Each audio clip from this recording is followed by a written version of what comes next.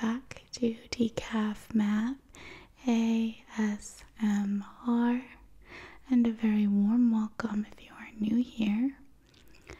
It's good to see you, cutie patootie.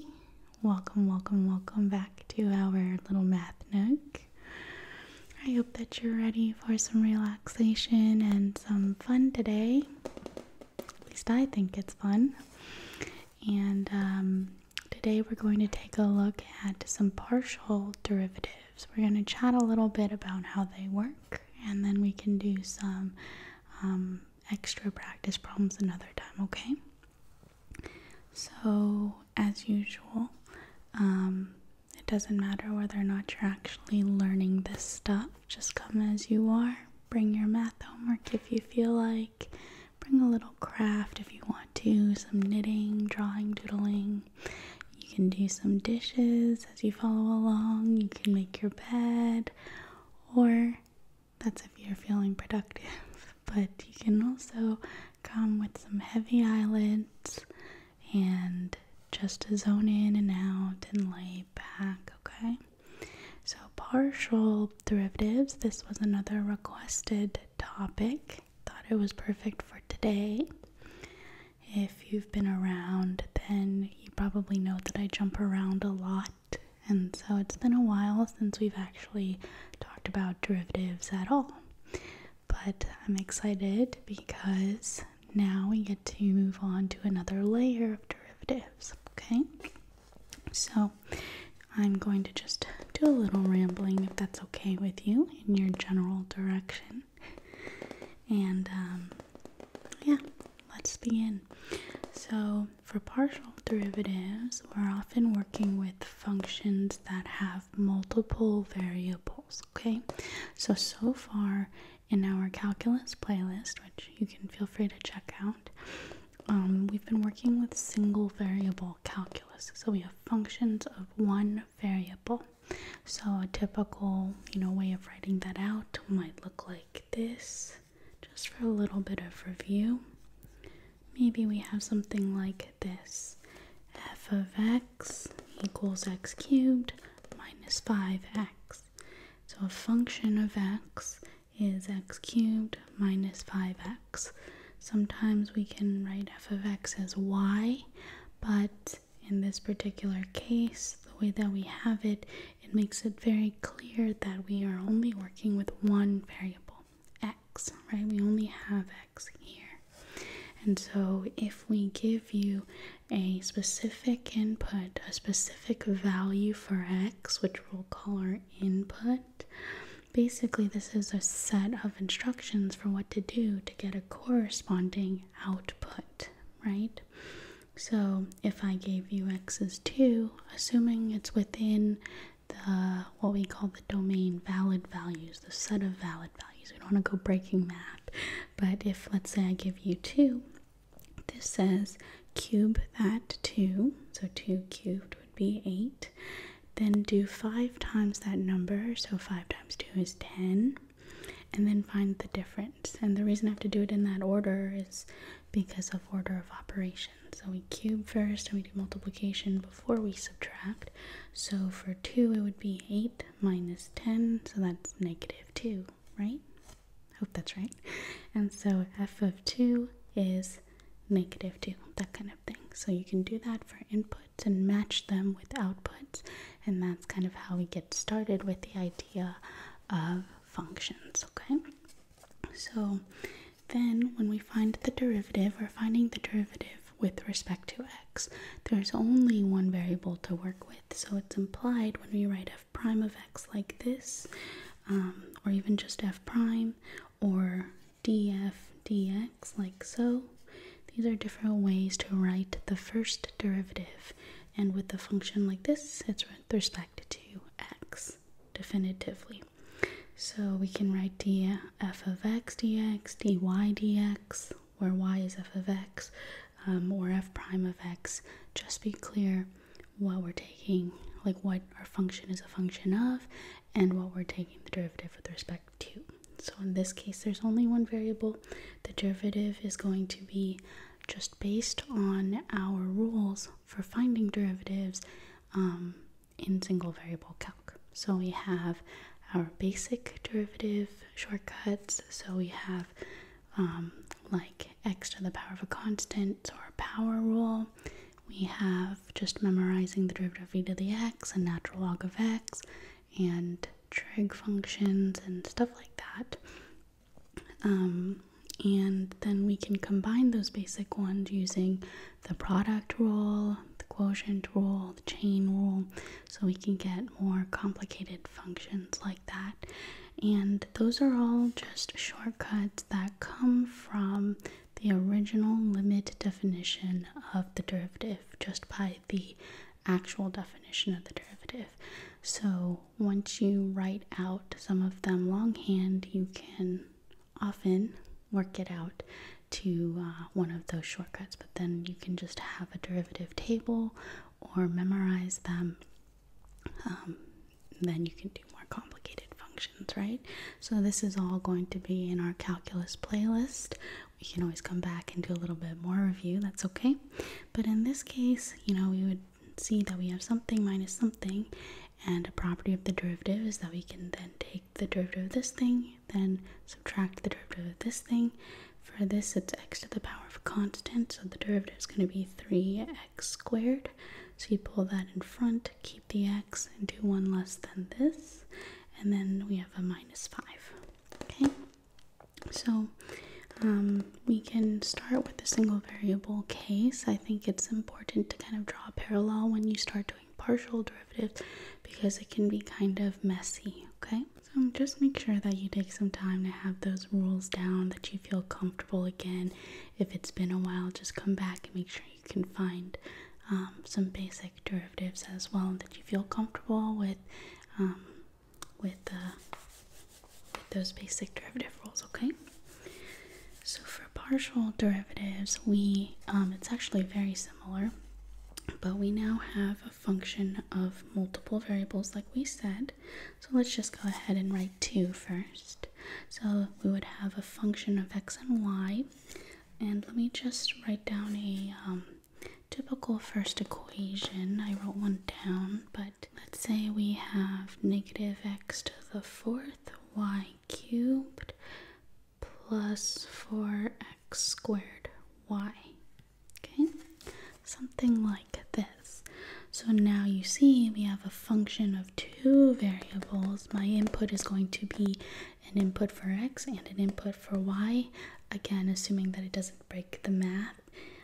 But we have x and y here, so our set of instructions is a bit more complicated, a little bit more tedious if you're trying to calculate it out, but it's the same idea, right? This says do a negative of my first number to the 4th times the second number cubed. When it's all smushed together, it's multiplication, and then plus 4 times my first number squared times the second number. Okay, so the rule is for partial derivatives, it's actually pretty straightforward, but the calculating can be a little bit complicated if we're not very clear.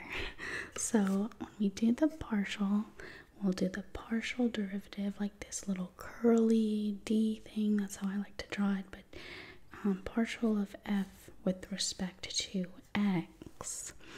Now, before we only had x's, right? So we took a derivative of the function with respect to x, but if we take the derivative of this thing with respect to x, it's only like partly a derivative, if that makes sense. We're going to just kind of ignore the y bits.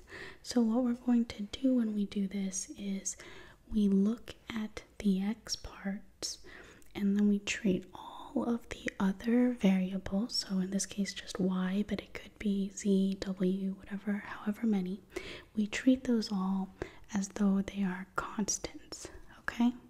So we work out the entire derivative, ignoring the other variables, like treating them as constants and working as though they are, and then take the derivative with respect to just x in this case, okay?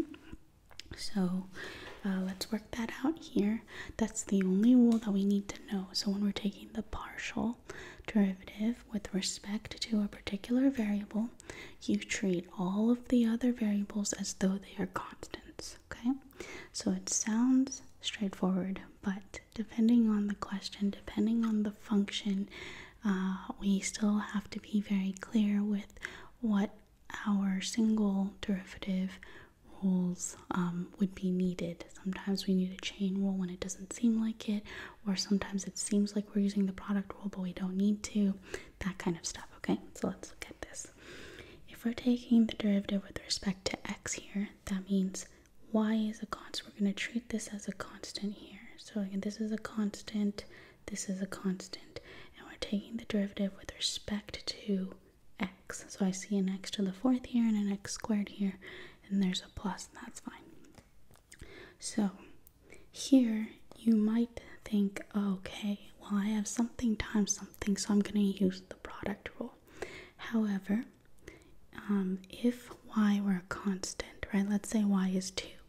2 cubed is 8, that doesn't matter.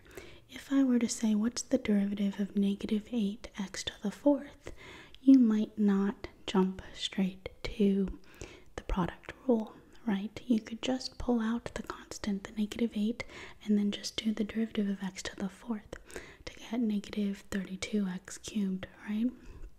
So you could theoretically do the product rule between the constant and the x to the fourth, but it's really like that overcomplicating it, because you'll get a derivative of the constant part being 0 and it goes away anyway. So the derivative of a constant times whatever function is the constant times the derivative of the function. You can pull that out. It's one of our properties of the derivative. So being clear with that first will save you a lot of time, because now we treat y cubed instead of it being specifically 2. It can be any constant, you just pull that out. So we'd have a negative y cubed times, and then the derivative of x to the fourth is 4x cubed, like so. Okay, then we have a plus, and then if y is a constant again, so if it's 1 or whatever you want it to be, we would have 4 times that y is a constant. So we just pull that out, and then the derivative of x squared is 2x, like so. Okay, so in this case, it's nice because we just have nice multiplication here. If you're stuck with a really complicated question, just you can kind of mentally try out some constants to give you a little bit of intuition. I'll give you an example, like if we had something that involves the product rule or the chain rule, like the natural log of, I'm not sure. Okay, the natural log of 2x plus y or something like that. I'll have to write one down for you. But if you are uncertain how to do it, don't default necessarily to just splitting everything up or distributing everything, because sometimes that's not quite right. Instead, think of it as though you have an actual constant there and how you would find the derivative. So that really will come down to making sure that you understand the original derivative rules with one variable to begin with, okay? So here we're going to clean this up. Let's put the negative 4. At this point, you can write in whatever order you want. You might do, negative 4x cubed, y cubed. I'll just leave it like this. 4 times 2 is 8, yx. And that's our answer for the partial derivative with respect to x, okay? I tend to like to leave, if the partial with respect to x makes y a constant, or we think of y as a constant, we leave it alone. I leave all that in the front, and then I tend to leave the variable that we're finding the derivative of next. But that's up to you, and it depends on what kind of analysis you'll do with this afterwards, okay? But that's the idea. And then let's do the partial with respect to y. It's the exact same idea, but we now treat the other variable x as the constant. So let me just go ahead and recopy this question. Negative x to the fourth y cubed plus 4x squared y. So you just go back to the original question. Okay, so we finished the partial with respect to x. Now we want the partial with respect to y. So we treat x as though it's a constant. So we leave that as it is, like as a whole thing. And then we have this one as a constant.